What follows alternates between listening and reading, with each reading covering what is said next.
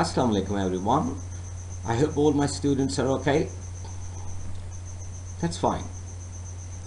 Well, today is our session number 9 and we are in the 5th week of our study in this semester. But before I talk about today's session and what we are going to discuss and understand in today's session, it's very important that we have to recall what we've done in the previous session. I hope all we are engaged in understanding the classification of consonants, and I think all of you by now understand that we can classify consonants on the basis of 3 aspects, and they are voicing, place of articulation, and manner of articulation. Absolutely right. We try to understand in detail what is voicing, and then we try to understand what is place of articulation, and in the previous session we tried to understand theoretically what is manner of articulation. Is it so? Alright, so I also told you please try to connect each and every session. Whatever we do in the previous session, that is connected, and definitely we have to understand whatever the current session is, but at the same time that is the session which is connected with the previous one, and of course the coming one. Same is the case with the slides. When I ask you that please focus on slides, that means you have to focus on each and every slide. It's very important because at the end of each session, my dear students, there is self-assessment component. That's why when we just keep on focusing on each and every slide, then we can understand. And then what is the final thing that we have to connect what we've done previously.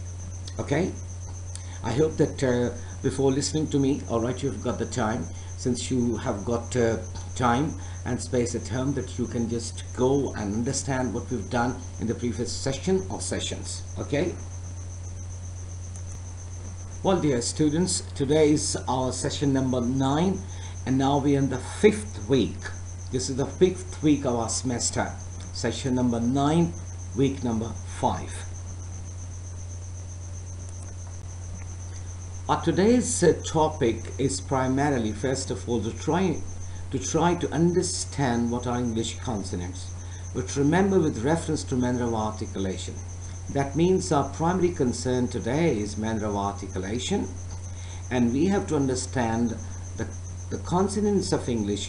Why I'm using English? As I told you, of course, in the previous session, and not only the previous session, throughout the sessions I've been talking about English.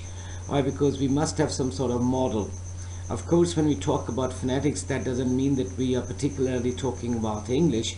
We are talking about any language, since we are engaged to understand what is phonetics. But specifically, I do talk about English. Why? Because we must have some sort of model before us, and the model before us is English. So definitely we'll be talking about phonetics, of course, the consonants of English with reference to manner of articulation. So that is our primary focus today. Okay?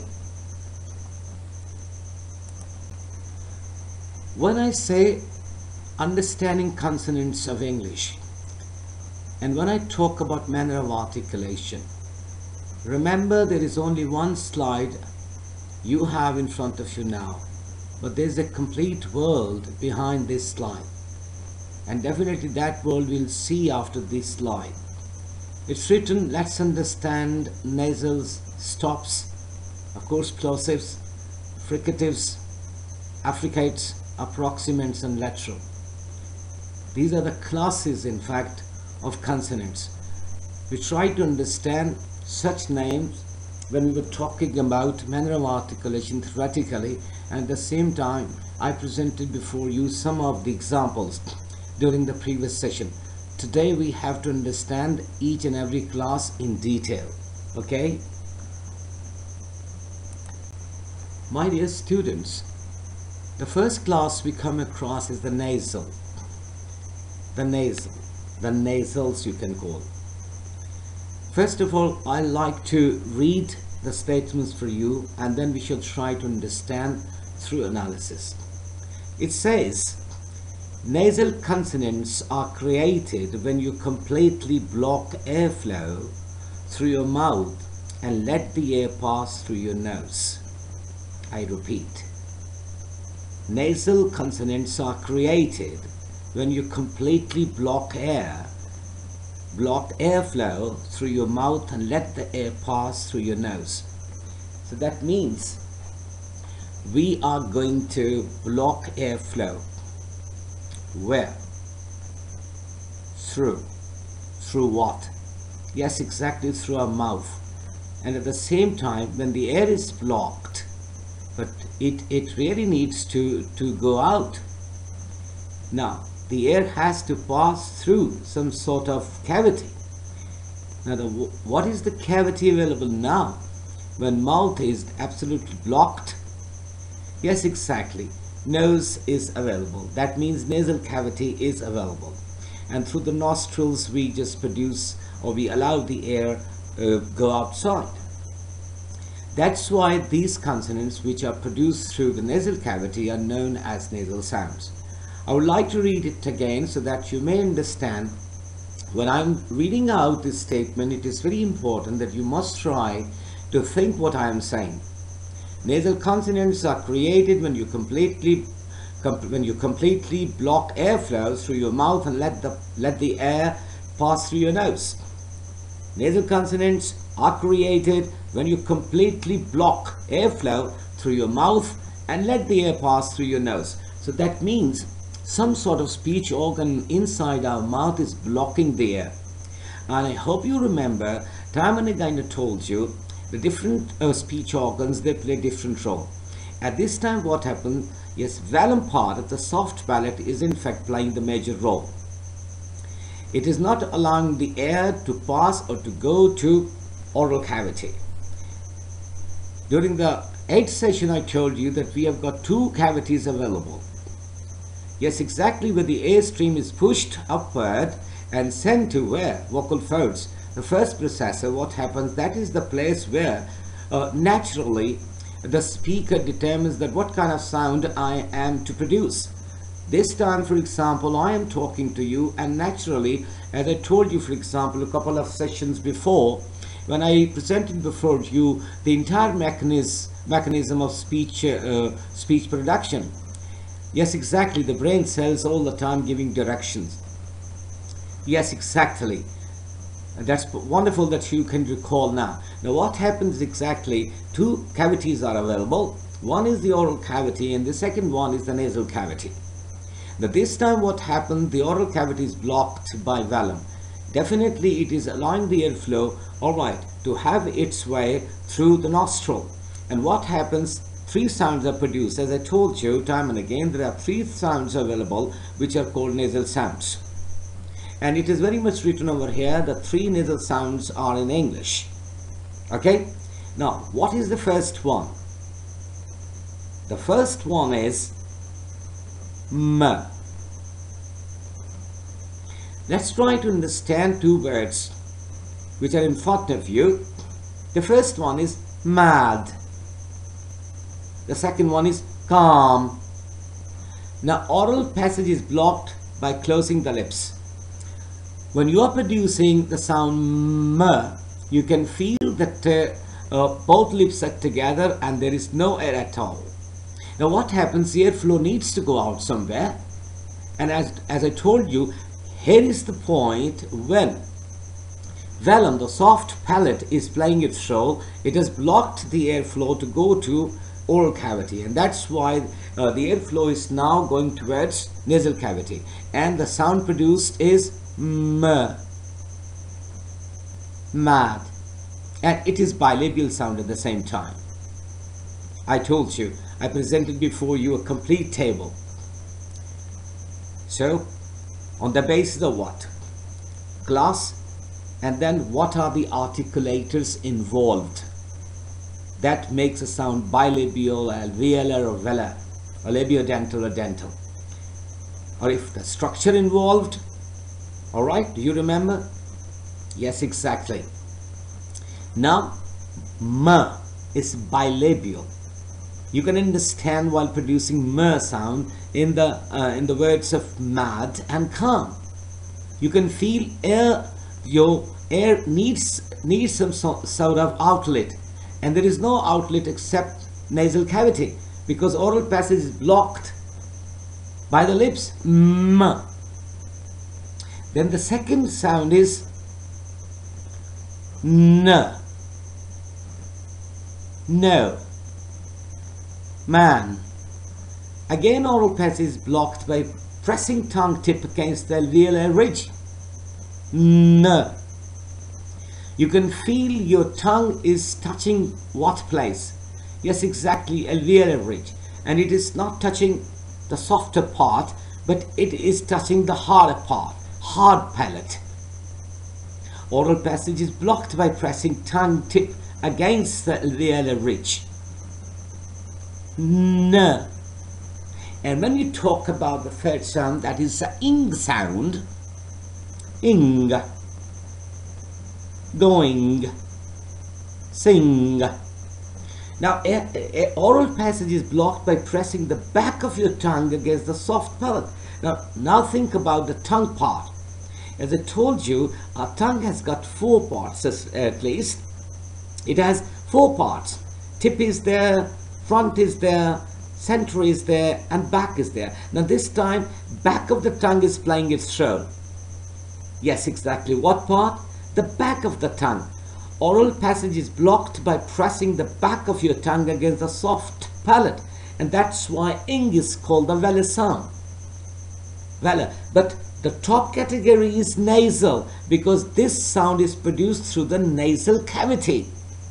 No oral cavity is involved over here, but nasal cavity. So these three sounds, m, n, and ing, these are nasals. These are nasals. Why? Because of the way we produce.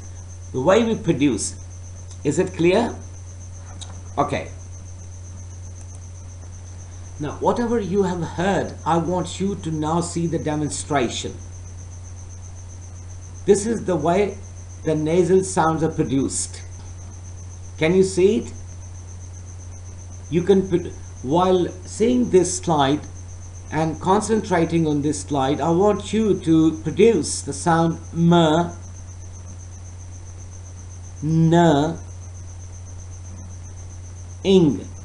You can understand, for example, air is pushed upwards by the lungs, and what happens? You can see the vocal folds. Can you see them? Yes, exactly, the black brackets. You can see. And now watch. The airflow is trying to go to where? To oral cavity, but something is blocking. Sometimes what happens, if it is m, which is a bilabial sound, what happens? M. Two lips, they don't allow the airflow to come to this area. If this is n, what happens? The tip of the tongue goes somewhere to touch the alveolar ridge. And if it is ing, what happens? The soft palate, it starts playing its role. And you can see, while the production of these sounds, nasal cavity is free, and we are throwing the air through the nostrils. Can you see this? Very good. You can concentrate. You can see the red arrows. What are they doing? They are guiding, in fact that what happens when we produce the nasal sounds. All right? That's pretty good that now you understand them. This is the time to understand the stops, the plosives. Plosives. I want you to read the statement first of all. Like nasal consonants, stop consonants occur when the vocal tract is closed completely. Now this is the line you must never forget. Like nasal consonants, stop consonants occur when the vocal tract is completely closed or closed completely. So this is what we have to understand. Again, the airflow is stopped, it is blocked. It's very important. It's very important to understand this. But for stops, the airflow is not redirected through the nose. Now, what's the difference between nasal sound and stops? This is what you have to remember. We are saying that like nasal consonants, stop consonants occur when the vocal tract is closed completely. Now that doesn't mean that vocal tract is closed completely and that means that alright, this time we are again using nasal cavity. Not at all. Not at all. But remember, for stops the airflow is not redirected through the nose. No, the soft palate is not playing its role to stop the air to go to oral cavity and allow the air to go through nasal cavity. Not at all. No redirection. Instead, the air quickly builds up pressure behind the articulators and then releases in a burst. There is a pressure behind the articulators. What are the articulators, for example? May I say lips? For example, if I say P, so both lips have stopped the airflow. So this is what I'm trying to make you understand, that not like nasals. So airflow doesn't use the nasal cavity channel, rather it does use the oral cavity channel. But what happens? Yes, exactly, the airflow is stopped and there is a pressure behind the articulators and then releases in a burst. We will see what are the stops in the next slide, but this is what you have to understand, that alright, nasal sounds, clear, that nasal cavity is used. But when we talk about stops, that doesn't mean that we are allowing the airflow to use the same channel, that is nasal cavity, not at all. But here, this time what happens? Only the articulators, for example, for the time being, may I say, the lips, they're not allowing the airflow go out, but yes, it allows the sound to build up a pressure behind the articulator. And then there is a release of airflow in a burst. Alright? Now let's look at the stops of the plosives. As I told you in the previous slide, alright, there is difference between nasal sounds and stops. What is the difference? I have already told you. The nasal sounds are produced through the use of nasal cavity, of course. But it is not the case with the stops. We have to use a different cavity, and that is known as oral cavity. But what happens? There is a pressure that is built, in fact, by the airflow behind the articulators, and of course when the airflow it goes out, there is a release with a burst. Now look at the list of the stops. You have got 6 stops of plosive sound in front of you. We shall try to learn, we shall try to understand, and we shall try to understand them how? Through examples. Let's try to understand the plosives, which are also called stops or plosive, both are the same. The first sound is P. P. The words are purse, wrap. When we produce purse and wrap, what happens? Oral passage is blocked by closing the lips. Yes, oral passage is blocked by closing the lips. Say the words again. Purse, wrap. Please don't call this word as purse. It is not purse. Purse, wrap. Can you feel some sort of burst when you produce the sound P? Yes, exactly. Purse, wrap. The next sound is B. B. Let's try to understand the sound B with the help of these 2 words.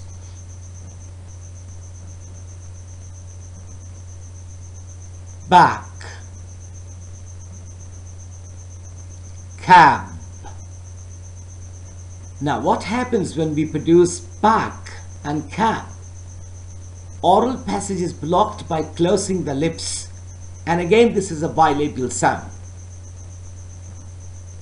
Okay, bilabial sound. Back, cab. You can use some more words, not necessarily these words, but you can make a list of those words having bilabial sound, starting with b, or maybe it is in the beginning or at the end of the word, but at least we have to understand what is a stop. All right. Our third sound is t. Let's understand this sound with help of these two words. Tab, rat, tab, rat. Now what happens when we are producing t sound? Oral passage is blocked by pressing the tongue tip against the alveolar ridge. And that's why it is known as alveolar sound. This is what I told you during the previous sessions. T, tap, rat. The oral passage is blocked by pressing the tongue tip against the alveolar ridge. Okay? Our next sound is d. What are the words which can help us to understand this sound? Dip, bad, dip, bad. Now what happens? Again you can see oral passage is blocked by pressing the tongue tip against the alveolar ridge. So both these sounds are alveolar sounds at the same time, when we call them stops, as p and b are bilabial. Okay? So p, b, t, d. Now next sound is k. K. And what are the words which can help us now to understand this sound? Kite, back. Don't produce this sound as kite. It's kite. G, I, T, kite. Back. So what happens when we are producing k sound? Block airflow with the back of the tongue against the soft palate. You can feel it when you produce the sound k. Soft palate is blocking the air. The airflow is blocked at that spot, at that point. So that's why we are capable of producing k sound. And this is also known as vowel. Our next sound, which is the last plosive, is also vowel. What happened? G, g, good, bug, good, bug. Again, the same thing. Block airflow with the back of the tongue against the soft palate. So these are the 6 plosives. You can also call them stops. P, b, t, d, k, g. If there is a question on you that can you tell us what are the plosives in English, or what are the plosive English consonants, so the answer is p, b, t, d, k, g. And again you can tell the class at the same time. So first 2 are bilabial, the next 2 are, yes, alveolar, and the next 2 are vowel. Absolutely right. Let's see what happens when we produce plosives. Can you see now in this diagram and in this demonstration? Can you see the soft palate? Can you see the use of your lips? When we use the sound p, what happens?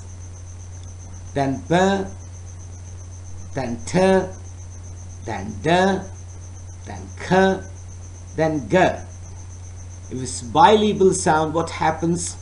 The roll of lips, that's very important, isn't it? Now this is what you can understand. This is the demonstration, in fact, for all the students to understand that what happens when we are using plosives. Yes, as a young scientist who is very much interested to know about the world of phonetics, I think this is very important. And I'm sure after having this sort of demonstrations, you are capable of understanding the production of speech sound, especially the manner of articulation and the point of articulation. I told you that you cannot separate any basis, any base or any aspect, since we are classifying the consonants on the basis of three bases. The three aspects are there. One is the voicing, the other is the place of articulation, and the third one is the manner of articulation. Now this time we are engaged to understand the consonants of English, but with reference to manner of articulation. Now this time, after having seen what happened when we produce nasal sounds, okay, the nasal cavity is very much active. But this time oral cavity is too much active, but with the help of some other speech organs. Sometimes the lips, sometimes the soft palate, isn't it? And sometimes the tongue is in fact just blocking the airflow. Now this is what we call that is the procedure of the production of plosives English consonants. All right. After stops, we have to understand what are the fricative sounds. The fricative. Let's read first of all, what are they? While nasal and stop consonants involve a complete blockage of the vocal tract, fricative sounds involve only a partial blockage of the vocal tract, so that air has to be forced through a narrow channel. That's very important to understand. We were trying to understand what is the procedure, what is the manner of articulation for the production of nasal sounds and for the production of plosives. But this time what we need to understand is, while nasal and stop consonants involve a complete blockage of the vocal tract. Now that is the most significant part of this slide, that when we are going to make a distinction in between nasal stops and fricatives, remember, while we are producing nasal sound or stops, what happens? There is a complete blockage of the vocal tract before the release of the airflow. But so far as the fricative sounds are concerned, my dear students, remember, fricative sounds involve only a partial blockage of the vocal tract, so that air has to be forced through a narrow channel. So that means airflow needs some sort of narrow channel to pass on, to get out of the mouth somewhere. We have got two cavities, oral cavity and nasal cavity. Nasal cavity is not allowed except three sounds, m, n, ing. But that means the oral cavity. But we need what? A narrow channel. And the statement says again, for example, you create t stop consonant when you block airflow completely with your tongue against the alveolar ridge, isn't it? T. But if you let up with the tongue a bit and let the air seep through, you make an S, I mean sir, but here S fricative consonant. Sir. Sir. Sir. Narrow channel is required, and we have got a narrow channel when we produce the sound sir. Sir. There is no complete blockage. Can you feel it? Absolutely not. So sir sound, in fact, what you can see the sign of S, in fact, but is sir sound.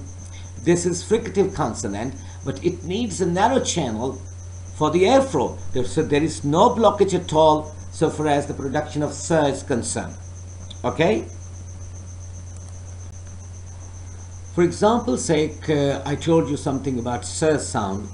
Exactly is the sign S, of course. But now, the list of fricative that is very much in front of you. We should try to understand this list, all right? So let's start. The first sound, the fricative, is f. The words which are helping us are fro and calf.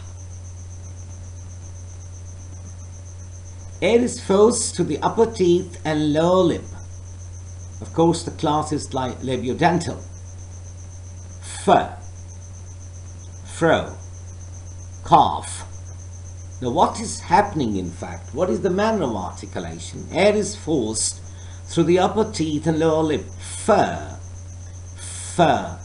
So we were trying to understand the narrow channel. That means when we talk about the narrow channel for the airflow, that doesn't mean there is a blockage, a complete blockage. We don't feel any sort of complete blockage when we talk about fricatives. And we can, through this demonstration, understand, oh yes, there is no blockage at all. No complete blockage at all. The way we experienced when we were speaking or producing mana ing, at the same time some stops. This time when I'm producing fur, you can feel, if you just follow me and say fur, you can feel the same thing, that air is forced through the upper teeth and lower lip. Fur. Labiodental. And that is the same thing which happens to ver sound. Ver, wine, have. Air is forced to the upper teeth and lower lip. Again, this is a labiodental sound. Ver. Please don't mix this sound with were. Were is produced with rounded lips. But this ver is not produced like that. That is upper teeth and lower lip. We are trying to understand the manner of articulation. So air is forced through the upper teeth and lower lip. So this is what we have to understand when we call them fricatives. The next is th. Thick. Bath. I told you, I think so, during the previous session, sometimes what happens in the light of my experience, some students try to write some Urdu sort of things to understand these sounds. Please don't do that. We have te, he, the. No, but please don't. You don't have to learn English phonetics, of course, phonetics and English phonology like that. That is the wrong way. My suggestion to you people is that please never ever try to do that. Try to learn phonetics and phonology directly. So the sound is th, thick, bath. So what's happening in fact? Air is forced through upper teeth and tongue. Air is forced through upper teeth and tongue. It is a dental sound. And again the next, the and rather, the and rather, the. So air is also forced through upper teeth and tongue. In the case of the air is forced through upper teeth and tongue. The next one is sir. The words which can help us understand this sound are suit, bus. Suit, you can feel air is forced through tongue and alveolar ridge. Suit, bus, suit, bus.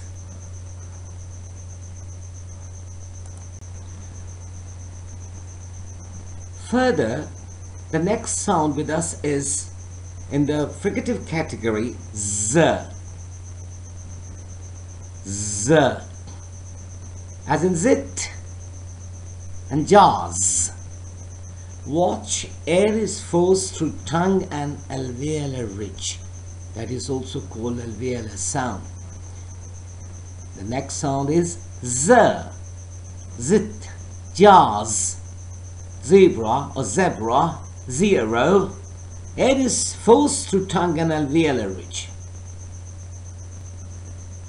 Our next sound is sh. Sh. The words which can help us are short, brush. Now try to feel air is forced to the tongue and point just beyond the alveolar ridge. Sure, sure, short, brush. The next sound is j. J. The words which assist us to understand this sound are vision, measure, vision, measure. Most of the time I have seen many people pronouncing these words as vian, maya. So that is the sound, at least that is quite strange sound to me. I have never heard any native speaker using this sound, vian, maya. So this is vision and measure, vision, vision, measure. Okay, so understand it. Air is forced to the tongue and point just beyond alveolar ridge. Je, je, vision, measure. Yes, yes. The next fricative sound is h. H. Actually, it isn't fricative, but it is considered to be fricative. Try to pronounce these words: happy, happy, hope, hope, hope. So that's why it's technically not even a real consonant sound, since there is no constriction, obstruction of airflow. Sometimes the phoneticians believe, and there is no obstruction, and we understand that the difference between consonant and vowel is that when we produce some consonant, of course there is a construction so far as the consonants are concerned, but anyway it is also included sometimes as one of the fricatives, but it is not actually fricative sound. Okay, let's try to understand the fricatives through this demonstration. This is what I've been telling you while producing many sounds which are fricative English consonants. You can see now this is what happens inside us when we are producing fricative sounds, right? So exactly, the oral cavity is very much active, and of course the speech organs, different speech organs are playing their role to produce fricative sounds. Can you understand now? Alright, that's pretty good, that you can see the air flow where it is going. Of course, that is the oral cavity. At this time you can see that the nasal cavity is absolutely not busy.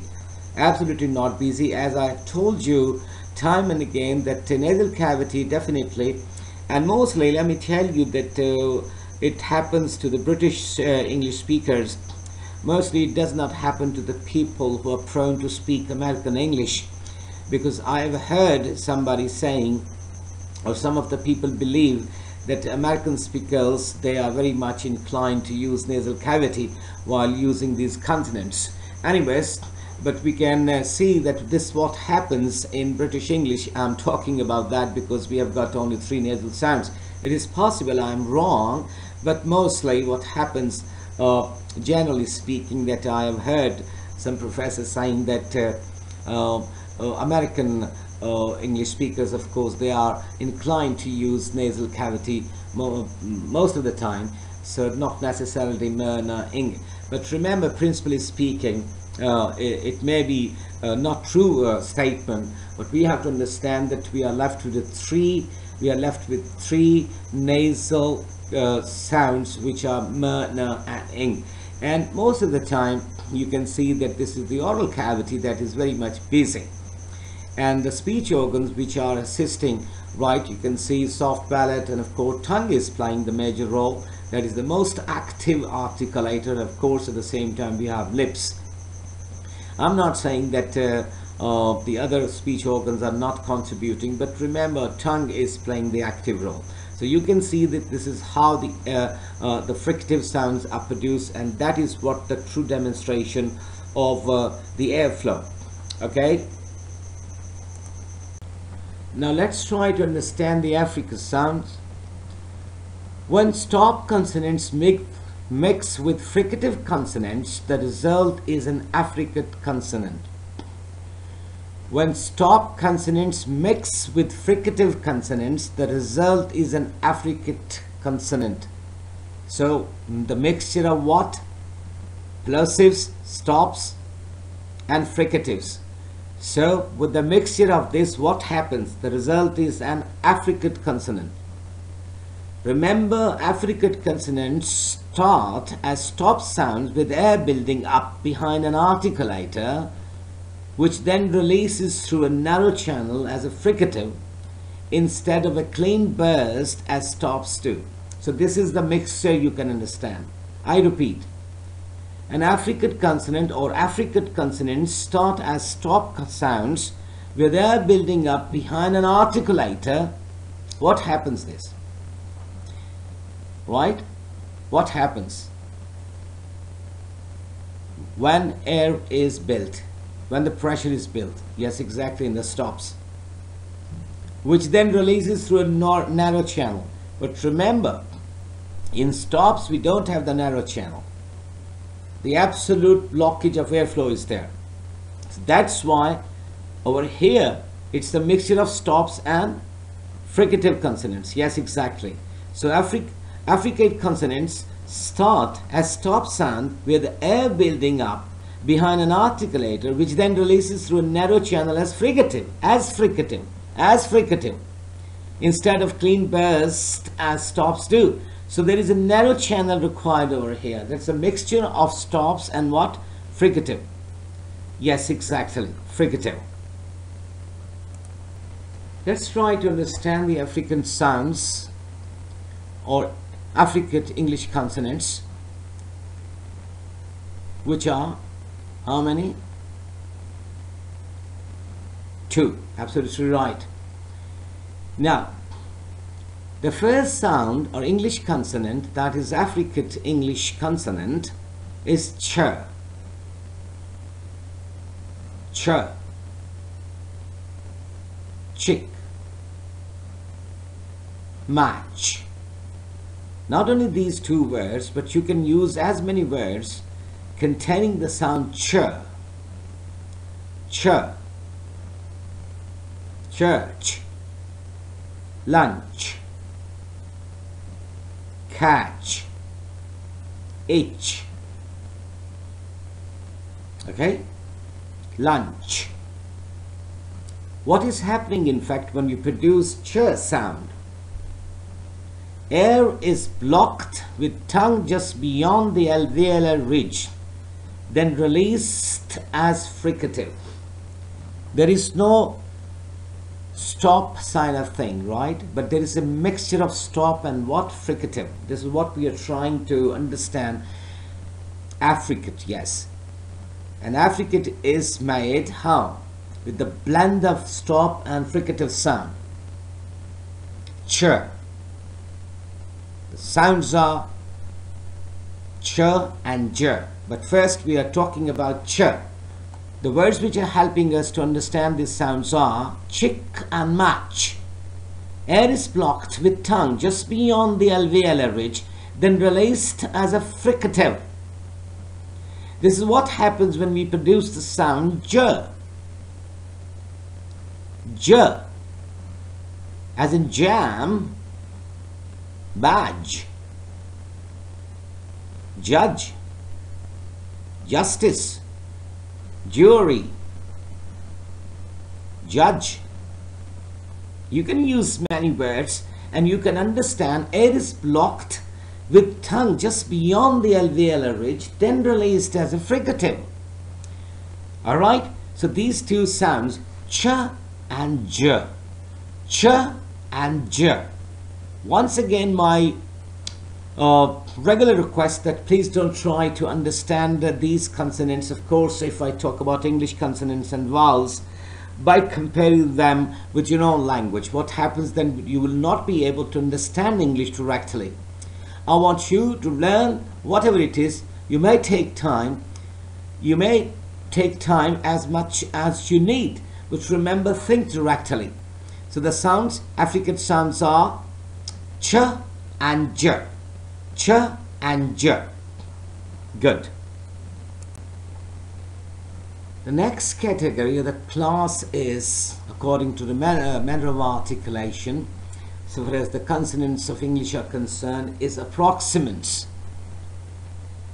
Remember, approximants are when two articulators come close together, but not quite close enough to create air turbulence.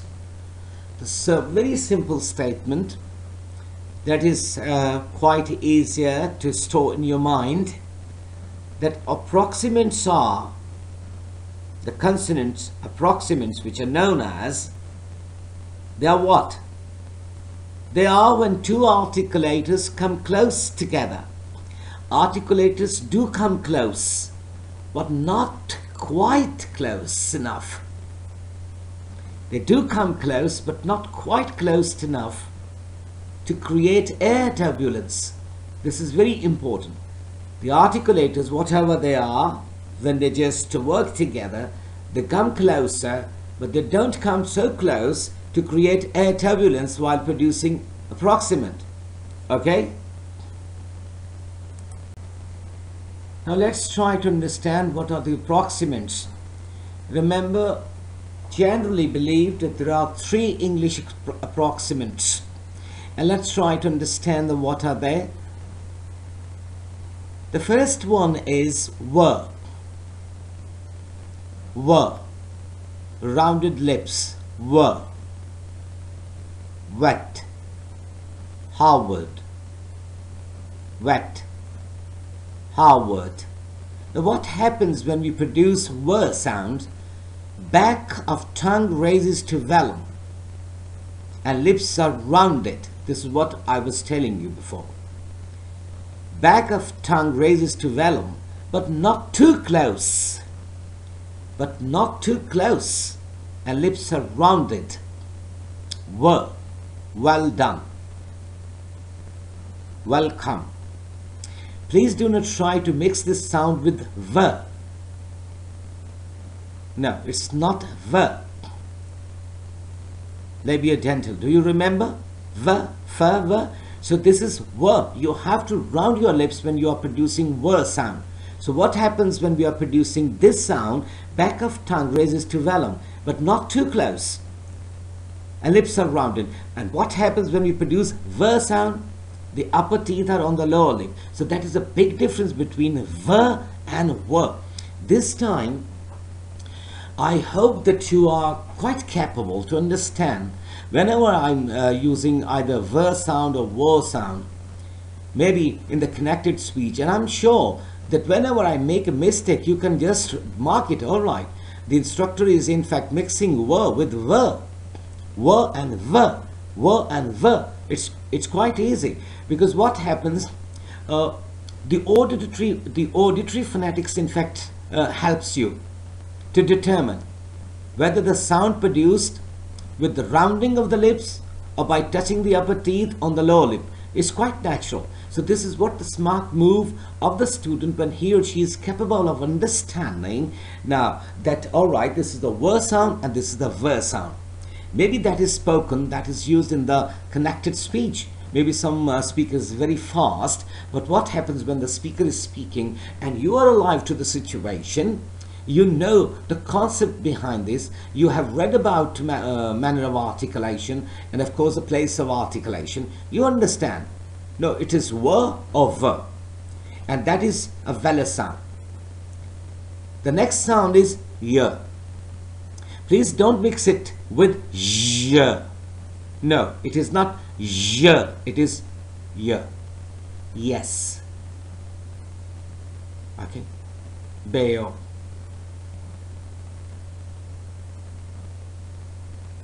Boy, no. Yeah, yes, your, yesterday, yummy, right? So what happens when we produce this sound? Tongue raises to hard palate, but not too close, but not too close. The tongue is raised to hard palate, alveolar ridge, alveolar ridge, alveolar ridge. but not too close. And same happens what to r sound. R, that is again an approximant. R, right. Roar. Again tongue raises to hard palate, but not too close. Okay? And this sound is known as post-alveolar, or you can call it alveolar. That one is plateau, but this one is alveolar. R, right, roar. Tongue raises to hard palate. Good. Yes, hard palate, hard palate. And this is how we produce approximant r and y, r and y, r and y. You can understand, of course, the hard palate. You understood the use of hard palate, of course, tongue is doing what? But remember, there is a difference. While we produce r, what is the position of the tongue? And when we use y, yes, you, yesterday, yo, yummy, whatever. These are the, so r and y. And we have to extend our courtesy to our manual published in 2001. So this is what the approximants of English. Of course, w is there. I've already told you that you have to round your lips, but this is r and y. My dear students, the last sound of this category or these categories, of course, when you're talking about consonants of English with reference to manner of articulation, is lateral. Lateral consonant is when the tongue blocks the middle of your mouth so that air has to pass around the sides. That's very important to understand, that air does pass, but it passes around the sides of your tongue. There is only one lateral consonant in English. There is only one lateral consonant in English, and that is L. You can pronounce the word luck, and you can understand that air is passing, but it is passing around the side of your tongue. Okay? And you have to place the tip of the tongue at the alveolar ridge. Place the tip of the tongue at the alveolar ridge and say L. Now air is passing, but from where? Around the sides of your tongue. Around the sides of your tongue. And that is the only English consonant, lateral. There is only one. L, L, luck, lion, long. Okay? Good. Well, my dear students, today we have talked about the classification of English consonants with reference to manner of articulation. We try to understand what are the classes of all the consonants of English, and I hope that the examples which I provided in the slides are not sufficient, but you can just pick up some more examples and you can produce certain sounds. But the most important thing is that you need to practice. Of course, you can write first of all on a piece of page, and at the same time then you have to demonstrate, you have to pronounce the words containing one particular consonant sound, and then please, my suggestion is that you have to record your voice. It's very good practice. I always favor this one, and time and again during every session I think so. I just make a request to all my students that the most important activity you can do after listening to this demonstration or maybe other demonstrations is that you have to record your voice, since particularly I'm talking about phonetics and phonology, because by the end of this course what you need to do, because that's my expectation, I hope that I set an objective for me that my students of course shall be saying I love phonetics, and it is only possible that we start practicing and we do activities during the session and after the session.